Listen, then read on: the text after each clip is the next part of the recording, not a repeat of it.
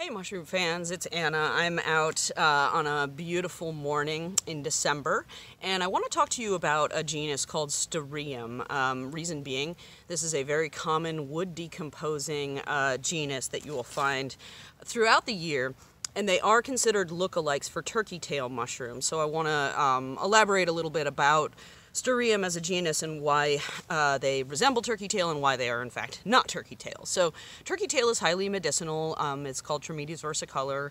It's very common as well. It is a wood decomposer. So, you know, frequently the thing that people get hung up on is that the distinguishing feature of Trametes versicolor is it has a sort of variegated growth pattern and coloration here. So what I'm holding right here is called Stereum austria, commonly called the parchment fungus.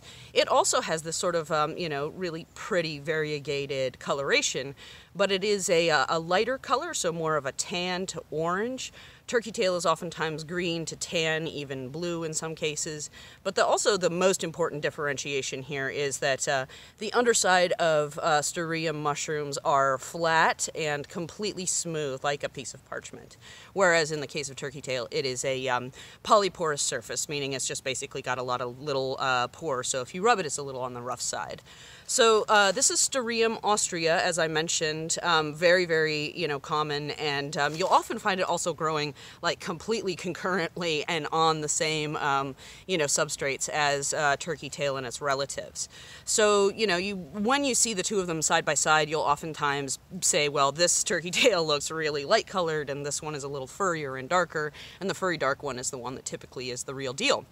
I am particularly interested this year in Stereum complicatum. So this is, a relative of Stereum austria. It sometimes gets much larger.